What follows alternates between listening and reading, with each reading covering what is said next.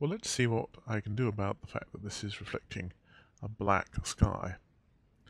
A new feature in Houdini 11 is, well, not a new feature, but a new implementation, is the environment light. Environment lights existed in Houdini 10, but they've been adapted a little bit in Houdini 11. So I've laid down an environment light, and I'm going to give it an environment map here, and I've got a sky map of some kind that I've created, and there's a new parameter here which is rendering mode, and we can see that it either provides direct lighting, ambient occlusion, or here ray tracing background. That's what I'm going to select, ray tracing background.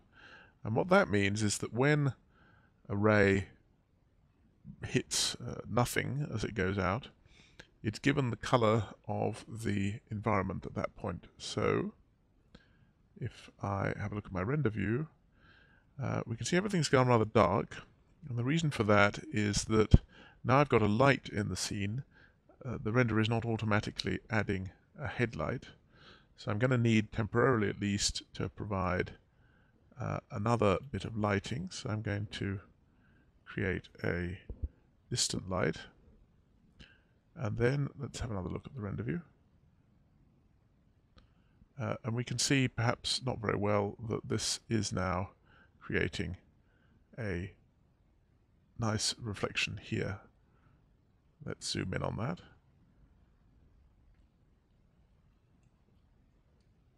And have another look at the render. And we can see that it does now look much more like some chrome.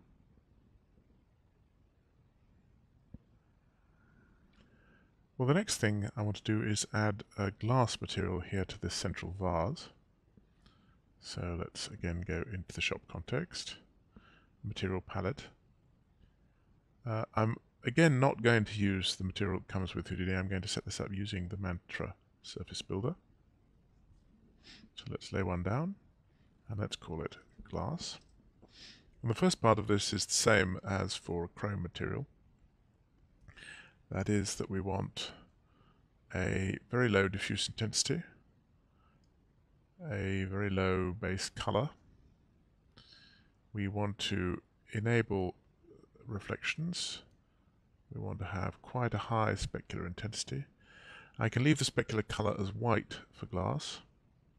I'm going to reduce the specular angle right down to, say, 3, so it's quite sharp reflections. I'm going to enable the reflection of objects, and I can leave those settings as they are.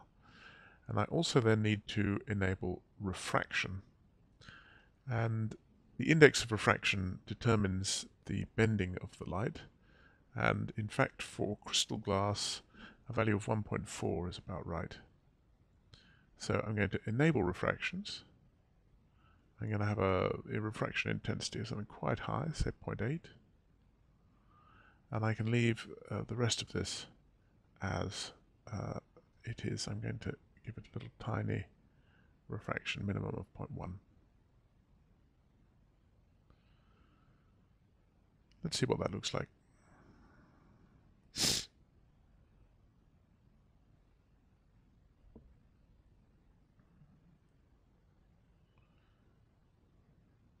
And there we are.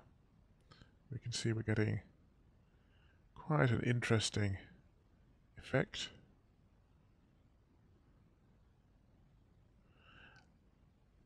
I want to just check whether the normals are correctly facing on that vase object. So let's go into wireframe mode, select display object normals, and actually we can see they're facing inwards. So I'm going to just correct that because the direction of the normals is important when you're using refraction, because the index of refraction is worked out based on which direction the normal is facing in. So let's go into this, click reverse, add a reverse node here,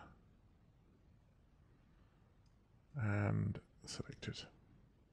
So this should mean, we can turn off the display of normals now, this should mean that we get a slightly different render. Yes, that's looking better. Now we can see we've got a problem here because our glass is giving us a solid shadow, which is not realistic. Unfortunately, there is a way to fix this using the shader that we've just put down, which is if we have a look here on the opacity tab, it's important not to change the opacity here because that's not to do, the opacity here is to do with the opacity of the micropolygons for Mantra, and that's not quite the same as the opacity of the object. But down the bottom here, we've got Enable False Caustics. And we can change the maximum shadow like this, and we can see now we get a nice, quite good looking glass shadow here, which is semi-transparent. One other thing I want to quickly cover is how to make this into an object which is not solid glass, but is made up of thin panes of glass. At the moment, the renderer is assuming that this object is solid glass in between the external surface here and the inner tube. And that may be fine, that may be the type of vase that we've got, but the alternative is here on the Refractions tab to select something called Thin Film Refraction. And that will mean that this assumes that the glass is actually a thin sheet of glass rather than a solid object. And we get a slightly different effect if we enable that. Something else that I need to do is to sort out the rendering of this vase, because I think it is probably not being rendered, and it should be rendered as a subdivision surface. So that should give us a slightly smoother effect.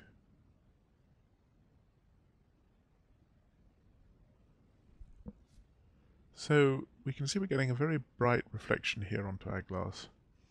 And this is in fact caused by the distant light reflecting off the wood here, and that reflection being caught on the glass.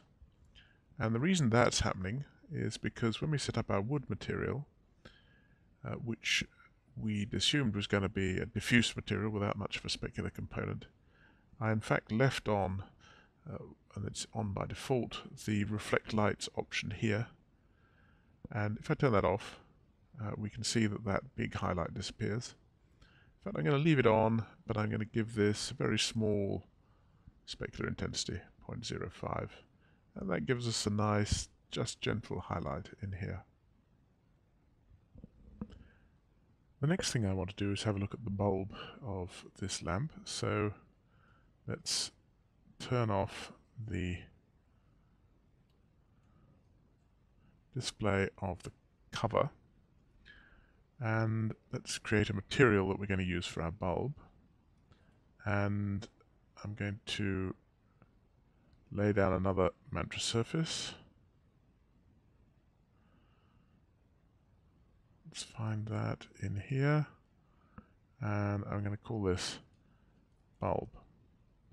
Now this is going to be an emissive material, so it's just going to emit light. It's not going to interact with other lights in the scene, so we can turn off the enable diffuse lighting, we can turn off reflect lights, and then on the emission tab here we're going to enable emission, and I'm going to give it a slightly yellowy color, maybe like so. I'm going to turn off for the moment emission illuminates objects, so let's just see what it looks like this. I'm going to zoom in and see what it looks like. And of course it would help if I applied the material to the bulb. And what we should find is that we'll get, here we are, a glowing bulb. So it's just outputting that color rather like a constant shader would. Now the next step is to see whether we can get this to interact with our scene and actually to illuminate our scene. And to do that and to see that more clearly, I'm just going to lay down a clay material, and I'm going to temporarily apply that to the vase. And what I want is for this bulb here to actually illuminate the vase. And what I'm going to do is just take our distant light and turn down its intensity so that we'll be able to see things more clearly. So we want this light to illuminate the vase. Now let's see what happens when we turn on the emission illuminates objects tick box here in our material. And we can see nothing much changes. And the reason for that is that we need to have diffuse bounces, irradiance, or final gathering turned on. Those are all terms which refer to the same thing, and you'll be familiar with the concept if you've seen the videos I did on global illumination.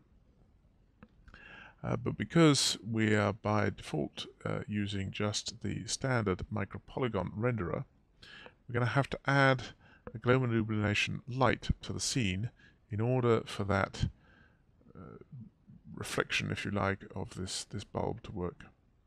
So let's control click a global illumination light, and this has created that. Now I don't want it to use the default, which is a photon map. I want it to use irradiance only, and I want it to perhaps have, say, 64 samples. Now this is a slightly different workflow from the workflow in Houdini 10, and I hope to do a video later on the differences, but for the moment this is sufficient to get our bulb reflected in our vase. So what we should see, if this is working, is that this is reflecting our vase. And let me turn off completely this distant light so that we can see that more clearly. And there we can see now that this is the only thing that's illuminating our scene. Let's revert back to a full view and see what this looks like. And there we are.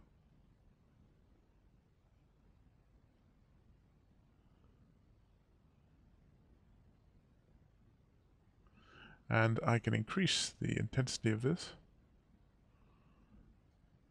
like so.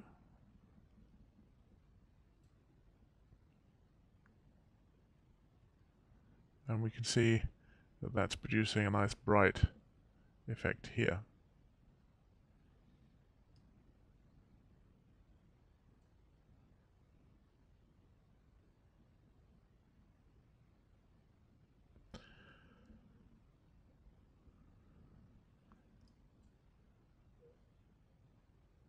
Now if I wanted to achieve the same effect in PBR, and let's just switch off this light, if I swap my output node to render using physically-based rendering, then I need to set this up using the diffuse limit here, and I need to give myself a diffuse limit of at least 1. And then, as you can see, that starts to illuminate the scene using the light. Let's revert back to using micropolygon rendering and switch back on our GA light.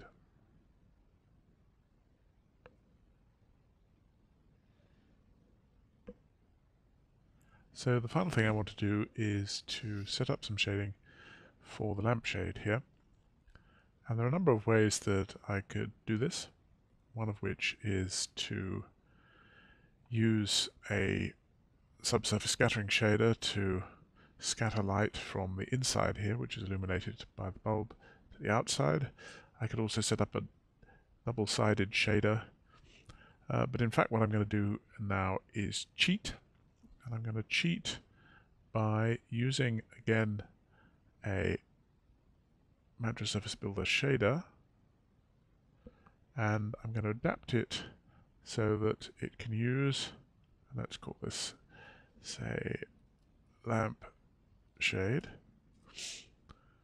And we're going to have a look at it, and we're going to change the emission here so that it can take not just a single color, but a texture.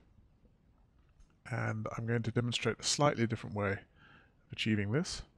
So let's have a look at our shop context, dive into our lampshade, and we're going to need to alter the part of this that goes into the emission color here. So let's double click that.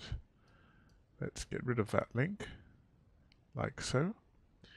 And in fact, I can use the new facility in Houdini 11 to add a texture map to this input. And there are two ways that I can do that. Either, as we demonstrated before, I can middle click on this input, and then I could select texture map, or I can hit P to bring up a parameters editor, and then I can find the, make sure we've got the right node selected. We need to select this one here, select surface model. If I find emission here and I find emission color, we can see that there is a shader effects menu little button here, and if I left click this, I get, you can't see it on the screen, but I'm getting exactly the same menu as I would if I middle clicked the input, and I can select texture map. And that thinks about that for a second, and now we can see if we go down here to emission, somewhere down here, emission color, we have, let me get rid of the parameters editor, we have a connector here going to here. We've got a texture, we've got a tint, we've got a texture, we've got a UV chords, and we've got a texture here. So let's have a look at this, and we can see that the texture name is got a little attachment here, this little node, which means that it's got a parameter attached to it. If I bring up the parameter editor, we can see that it's just at the moment called map, and I want to call it emission map. Spell emission right, like so. And then we've got a tint parameter, which is again taking a, and I can rename this to emission tint, and as you can see, just by selecting this node here, we get to edit the parameter. So let's see what that does for us, and this should give us a texture map in our emissions, but we're going to need to edit the parameters again at the material level, but before that I'm going to just save this like so, in case Houdini crashes, and let's hit U to go up a level, P to bring up the parameter editor, and what we'll see here is that right at the bottom we've got the emission map and the emission tint. So let's edit the parameter interface again, and let me click these two, and then we're getting the same problem as we did before.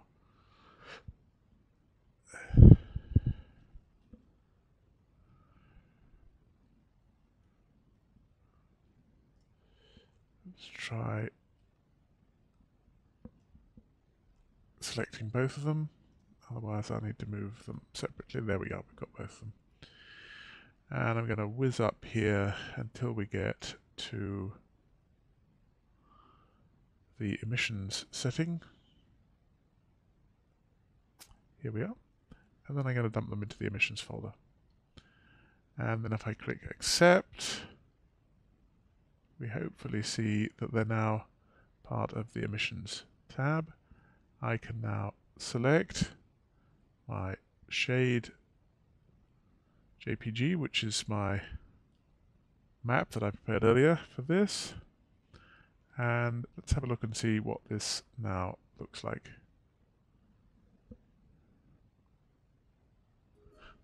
And unfortunately this has crashed. I'm going to recover the scene. I'll pause the video and then I'm going to recover the scene. So I've now recovered that scene. And what I need to do is make sure that my emission map is set up correctly. I've reduced the intensity here of the emission. And I'm going to drag and drop this material onto the lampshade. And then let's have a look at a render view and see what that looks like. And we can see that's now producing a nice illuminated lampshade. So the final thing I'm going to do is demonstrate a cheat which is slightly easier to use and gives a slightly more realistic result than this use of the bulb as an emitter. And that is to embed a point light inside the bulb. So let's lay down a point light. I'm going to just put it at the origin for the moment. Switch to a wireframe view. And I'm going to lift this up so that it's sitting pretty much in the center of the bulb. And I need to make sure that the bulb isn't going to cast a shadow, otherwise we wouldn't see the light at all because it's surrounded by the bulb. And I can do that by bringing up a light linker pane. And if I turn it to the shadow mask type and I select my point light, we've got a list of the objects here which at the moment are casting shadows from this light, and at the moment it's every object in the scene. If I control click the bulb entry here, then the bulb is going to not cast shadows, which is what we want. So what we should find is that when we render this, we get, let me set it to the right camera, we get a light that casts shadows. And we'll just wait for it to output the scene.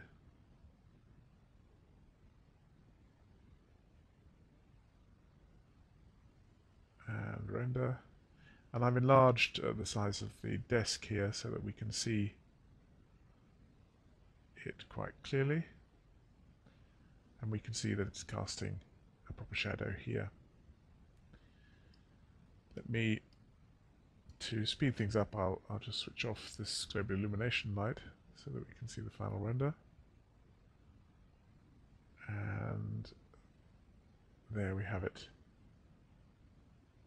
A use of various different materials in Houdini 11. So as the final part of this series, we're going to just look quickly at the new workflow for creating a shader in Houdini 11. And I'm in the shop context here. And in order to create a new shader, I need to use the tab menu, the materials submenu, and lay down a material shader builder like this.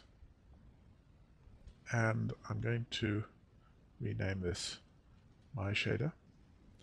And it's important not to get this confused with the version of this that's in the palette. This is an empty shader in effect. There's nothing inside, just the basic nodes. So let's have a look.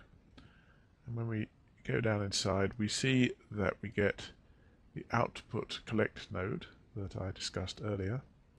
And then connected to that are all the possible output types. So the output type for a surface shader, for a displacement shader, for a light, and for fog. Now in general you're going to only use one or perhaps two of these. You might combine a surface and a displacement shader and a fog shader. You're not going to combine that with a light shader. Just for the purposes of this example, I'm going to delete all of these because we're just going to use the surface outputs to create a surface shader. And I'm going to create a very basic shader. And I'm going to use the old-fashioned lighting model, which allows me to set up some oronnaya, in other words, some ordinary clay-like material lighting. And I want to promote some of these parameters. I want some of these parameters to appear in the editor, the property editor for the material. And I can do that, as I mentioned earlier, by middle-clicking on the input and selecting Promote Parameter. And I can also promote the U roughness. Now, in general, you don't need to connect the surface global normal to the normal input of a node, and indeed the incident vector you don't need to connect either, because if there is no connection here, then it uses the defaults. So I'm going to take the color from this, and then I'm going to add it like this. And the other thing I'm going to have is a normal fall-off node. And what a normal fall-off node is it's something that controls a quantity according to the angle between the normal and the incident vector. So in this case, the angle between the camera ray and the normal. And it's probably easier to see this in action rather than explain it. And then I'm going to use a color mix. And I'm going to use this fall-off value to mix between two colors. So let's bring up the parameter editor. I'm going to set the primary parameter to black. And then we're going to add these two together, so we're going to get a sort of glow as a result of this. And then I'm going to connect the combination to the surface color output like that. And what this should give us is a basic clay-like material with a glow. And I want to actually turn this into a parameter, so promote parameter there, with a glow which will allow us to see how the normal fall-off works. So let's just see whether that's worked. Let's go up here. I'm going to assign this to the ball that I've already got in the scene. Now let's have a look at our render view. And let's re-render that. And we can see we've got a glow. So I can go into my normal fall-off, and by increasing the exponent, I'll reduce the size of that glow. So that's how to create a shader in Houdini 11. And the workflow, other than this final element of the surface output node connecting into the output collect, and the editing of parameters here at the material level rather than using the output collect or the output node. Those are the only things that are different about building a shader in Houdini 11. So the tutorials which are up on the site about shader building still broadly apply for Houdini 11. So that brings us to the end of this introduction to shading in Houdini 11. I hope it's been useful.